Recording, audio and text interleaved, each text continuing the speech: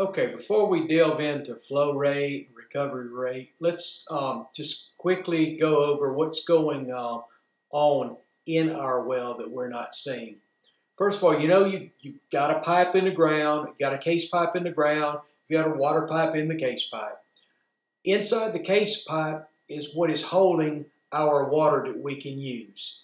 It's getting that water from probably water-bearing sand, and our static head is somewhere around the water table within this sand. Now, in order for us to find that flow rate or recovery rate in this shallow well, we're going to have to pump it out faster than it can recover. And after we get to that point, that's when we can begin to figure out our flow rate. And it's basically the number of gallons divided by the time it takes your well to recover and return to the starting point before you started pumping. And here's an example of how we can figure that out. Let's say we pump 3 gallons of water out of our well before it begins to fail, and it takes 6 minutes to recover to the level we began. Well, it's 3 gallons divided by 6 minutes gives us 0.5, so the flow rate is 1/2 gallon per minute. Now, ideally, you would want 3 gallons per minute with a well of this type. More is better. This is reason it's a good idea to have your well as deep as you can and have as much water in your casing pipe so it has additional time to recover as you're pumping water out. Now I'll discuss how to go about getting those measurements so you can find what your flow rate is. Okay, somebody asked me if I could tell them how to check the flow rate or replenishment rate of one of these shallow wells. More difficult way to do it is to, before I do anything, take the pump off, drop a line down in the well, figure out what my static head is. Then pump the well, put the pump back on, pump it until it starts to fail, stop, drop a line down in the well, and measure it.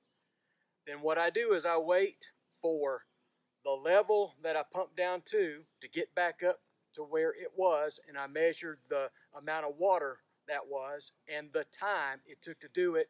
Then I know my flow rate. Seems like a lot of trouble for something that's just giving me some water for plants and animals and to clean up and, wash my face off after I've been on the tractor or something. So what I would do is I would get started. I would pump this until it started to fail. And when I'm doing it, I would measure how much I was pumping. Keep you some 5-gallon buckets.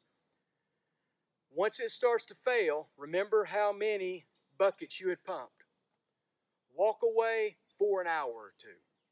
Come back and see if you can repeat that.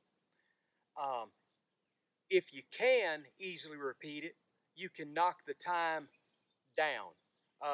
Come back in 30 minutes. Once you get to the point that you know that you can, in the least amount of time, do the same amount of pumping that you initially did when you knew the well was full, then you can go back and you can figure your recovery time. You'll know how long it took for it to replenish pumping X amount of gallons. Then you just do the math and you'll know what your flow rate is in the well. You could have a well, say, 25 feet deep, and it's got a lot of water in it, and you pump, but it doesn't have the flow. It's not getting a lot of water into it. It takes a long time. Or you could have one that's shallow, kind of like this one right here. This one is not very deep, but it flows great. It is bringing water in as it's going out pretty well. So that is what I would suggest. That's the easiest way to do it. It may not be the most mathematically critical way to do it, but all you're going to invest in this is just a little bit of time and a little bit of pumping and do a little bit of math, and it'll get you close.